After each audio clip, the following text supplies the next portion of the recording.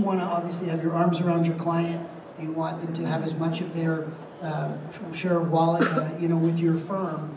But the reality is most people are going to deal with multiple firms. And if you can add value to them in that simple example of allowing them to have that information in your vault with your brand, which you don't have any access to, by the way, other than the information that you share with them, but they can permission in. One of the patents we have is our permissioning technology. They can permission in a banker, if they're trying to get a mortgage, to see statements. They can permission in a life insurance agent.